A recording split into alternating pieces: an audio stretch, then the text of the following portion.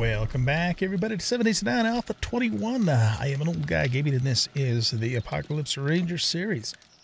So in this episode, we are going to get started with our permanent, well, what I think will be our permanent Horde-based design. It's going to take me a while to completely build this out. I probably, almost certainly, will not have it ready by Horde Night 56. So as I mentioned in the last video, we're going to take a Horde night off and instead go to the hospital, the Tier 5 hospital, during the Horde night. And, you know, so we'll have to, of course, secure the ground floor before the Horde night starts so that we can be in the upper levels and, you know, just keep doing our thing while the Horde cannot get to us from down below. At least that's the theory. Now, I've actually done that before on the hospital, at least the earlier versions of the hospital. And the Horde, if I recall right, did eventually, before the night was over, manage to actually get to me. So, yeah, it could be interesting. But anyway, yeah, our focus now is going to be to get our Horde base going. So, I was so pleased with how our previous design worked in terms of how much incredible amount of XP we got from that I'm going to do something similar but different. The weak point, of course, to our forge, not to our forge, to our Horde base, was that as soon as the ladder was destroyed by the demolishers, which it inevitably will be, then it stopped working the way it was supposed to. The other thing that was wrong with that base is that it was right on the surface of the ground, because it's something I threw together kind of at the spur of the moment. And so I've got, you know, a few ideas that we're going to do to make that overall design more feasible, more robust.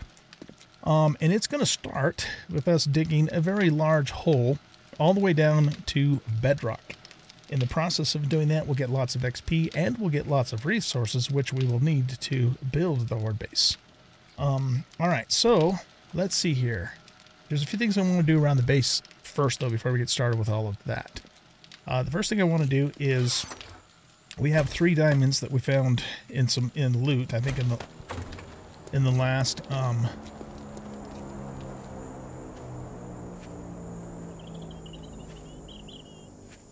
there it is. It's almost due south of us. And actually, we had an airdrop. I'm going to say probably around here. We had an airdrop that was to the west of us, too, a couple of days ago off camera. And I saw the plane, but I could never see the drop. So I'm going to take a wild guess. This one's going to be even less accurate, but it'll just remind me that there is a drop somewhere to the west of our base. And, you know, if we get the drops, that's great. If we don't, it's honestly not that big of a deal either, because the drops kind of suck. I mean, they have only ever had okay loot in them since I started playing this series. So if I don't get them all, I don't get them all. It's not that big of a deal. Let's go back to this. So we were going to make the diamond tip blade mod. So let's grab all of the other things that we need for that. Need 5 of those, 5 of those, and 5 steel.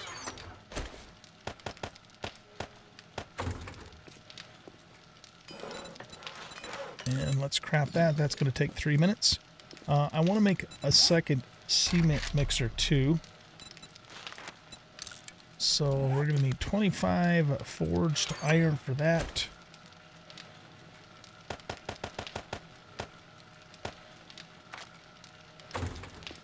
One engine, 4 springs, and 10 mechanicals.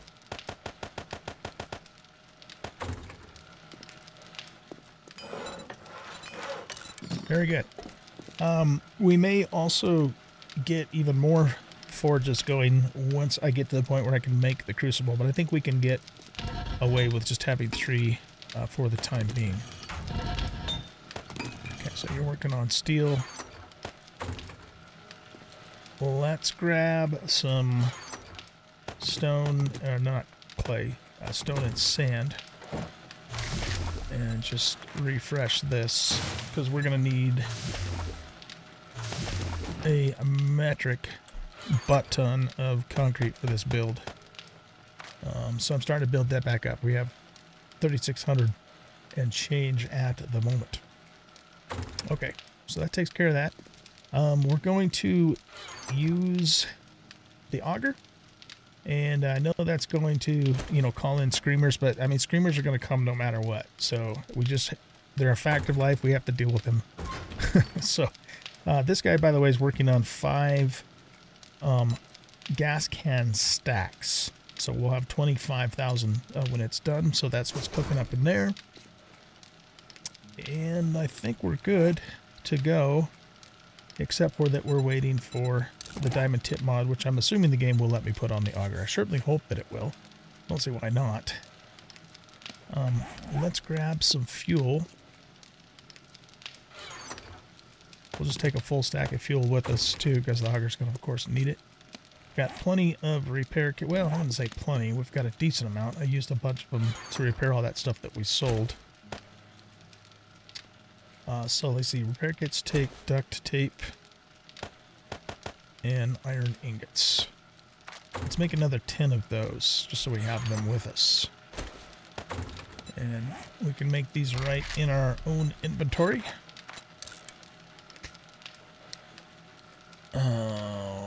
Why are we only making 4? Did I put too much duct tape back? I think I did.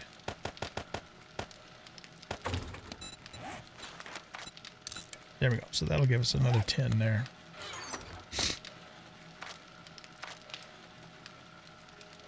Beautiful. Okay. For food, we're going to want to take coffee with us. I think we can make blackstrap now. Yes, we can. Coffee beans, water, and gunpowder. Let's... Oh, wait a minute. Coffee beans.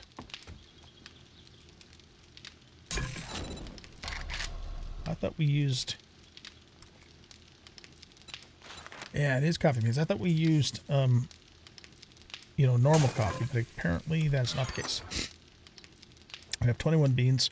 Well, I think what I'll do is I'll just use up the normal coffees, and then we'll make blackstrap after, and exclusively make blackstrap after that. We're doing really good on food because we got that food bundle. So we have tuna fish gravy toast, which gives us a maximum stamina bonus of 50, which I think is as, I'm sorry, 40, which I think is as high as you can get as far as that. And that's what matters for, well, actually, you know what? That doesn't matter for mining if we're using the auger. Okay, well, whatever. It's the food we got. It's the food we're going to use. Do I have rock busters? I have 1. All right, I might want to run into town and see. I don't remember when the traders were going to reset, but see if I can get a few more of those too. Because I want to maximize both of the resources and the XP, you know, that we get from digging the big hole that we're going to dig to get this whole party started here. Let's get these guys topped off, and then probably our diamond tip blade should be done. We still got 142 minutes of burn time. That's pretty good. I have my usual seasonal allergies going on here, guys, so I apologize in advance for sniffling and snorting. Pain in the butt, but it is what it is. Okay, so we got food, we got coffee, we've got meds, we got fuel for the auger, we got repair kits. Let's grab this and let's see, modify. So right now it does 44 block damage. Now it does 46.6 plus. Oh, that's a... Oh, okay, so that's a degradation thing. That's good, though. 40% slower. Absolutely, we'll take that. We don't really need an ergonomic grip on the auger. I mean, I don't think it uses stamina, does it? I know the impact tracker does.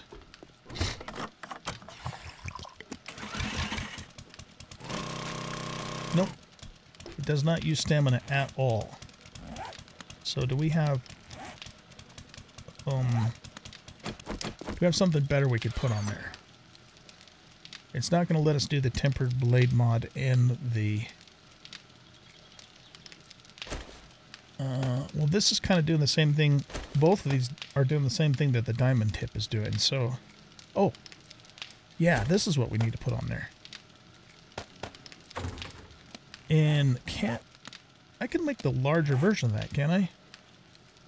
I thought we found the book for that. I can. That's what we need to do, guys, is we need to make this. Okay, so I'll just sell this other one or put it on a chainsaw later on or something. So I've got 5 more steels, 2 plastics, and 2 duct tapes.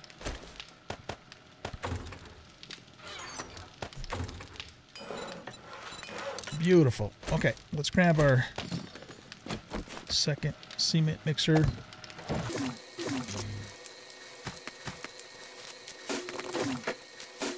There we go.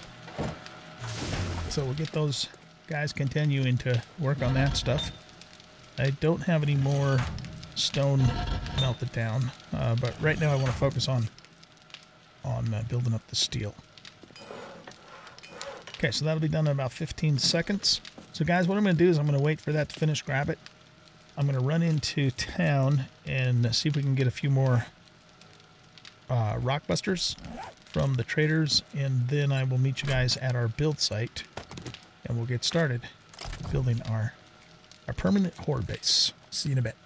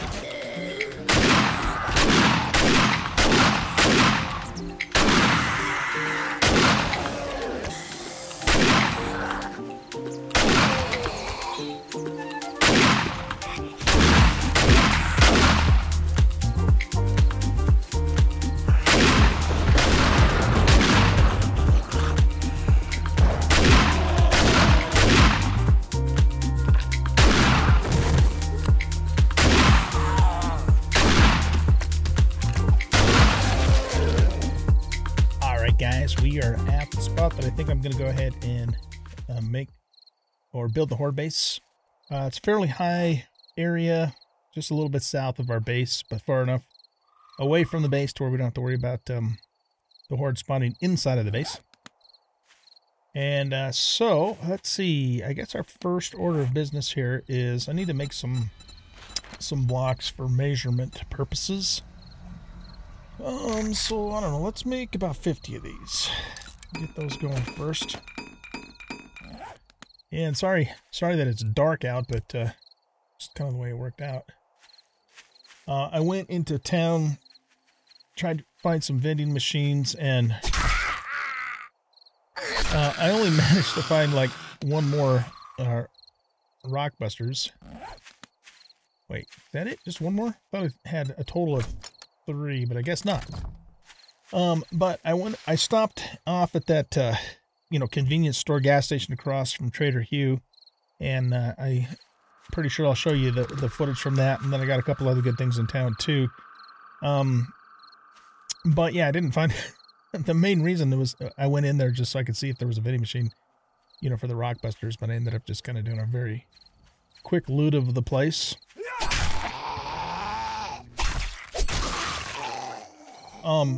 And as a result of that, we got, and the result of all of that, because I also stopped and did a cop car on the way back, and I'm pretty sure, I haven't actually edited this video yet, this episode, so but I'm pretty sure I'll show this to you. But we found this purple sniper rifle, and we found another purple, auto shotgun too, in all that loot, so pretty good stuff. What the hell's going on over there? Let's get our...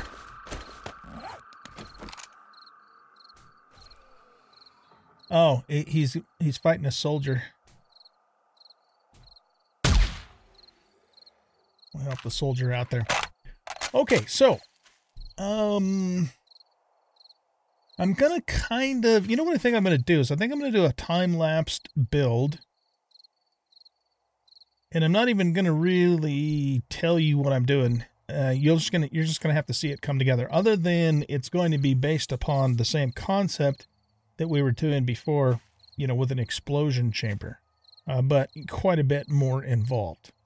So from this point forward, excuse me, like I said, I think we'll go ahead and we'll do a time lapse build. I'm gonna, I'm not gonna be able to get this all done in one fell swoop, of course. So, we'll probably have a couple of different time-lapse building sessions before this is completely finished. So, with that being said, I hope you guys enjoy the time-lapse and the music, and let's get started with this crazy thing.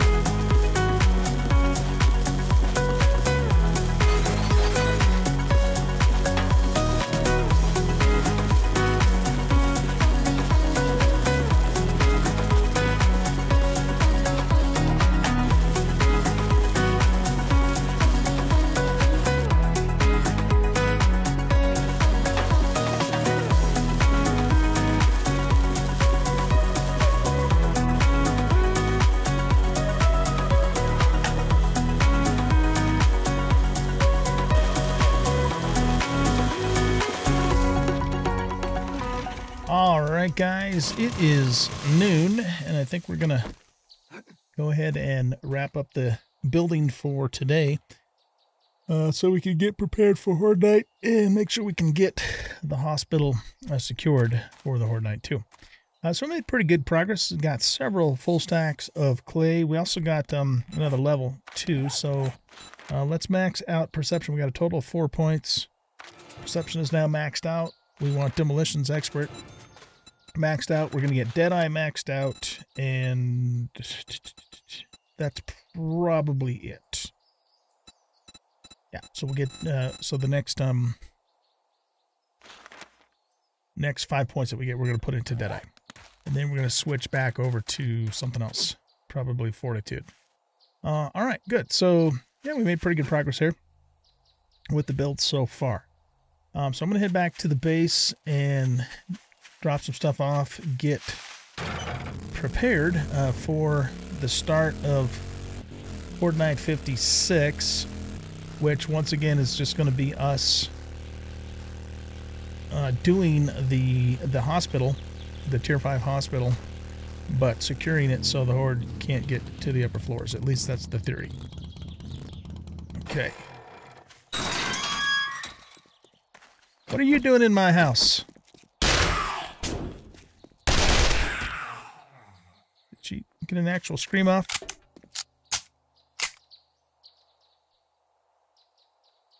She must have spawned inside, I guess. I don't know. Anyway, I did not have a single screamer show up that entire time I was running that auger, which was pretty much all morning in-game, morning. So, oh.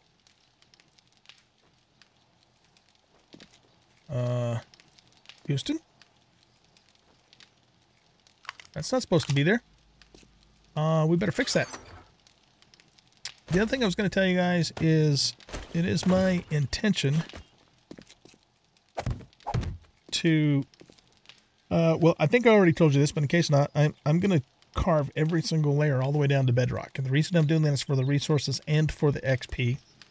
And then I'm going to build the entire structure starting with wood and then upgrading it to cobblestone and then concrete and then select blocks up to steel, again for the purpose of maximizing the XP that we get for doing that. It takes longer, takes more resources, but you get quite a bit more XP in the process. So this is the total amount of clay that I have so far, and we have one more layer to get, but we're going to be using this clay for sure. We're using it both for making more steel and iron and that sort of thing, but we're also going to be making a metric butt ton of cobblestone too. So it is a useful and valuable resource. And I think what I'm going to do too is I'm going to take 2 full stacks of clay and 2 full stacks of stone and just get this thing started making 1,000 cobblestone. There you go. So, no, not 1,000, 10,000 it looks like. Yeah, okay. Okay, so I think I'm going to wrap up the episode here, guys, just because this is a good stopping point for us. I don't know if this will end up being an actual full, 30-minute or so episode after I edited, but this is just a good stopping point. So what I'm going to do is end the episode here, get all prepared, and then we'll start the next episode over at the Navezgane Hospital and get started with that. And our first task is going to be to secure it from the Horde so they can't get to the upper floors, and then, of course, get ourselves to the upper floors before the Horde Night starts. And it's already after 1 p.m. So with that being said, thanks, everybody, for watching. I hope you enjoyed this episode, and if you did, please hit that like button and subscribe to the channel, leave a comment, share the video. Catch y'all in the next episode. Bye-bye.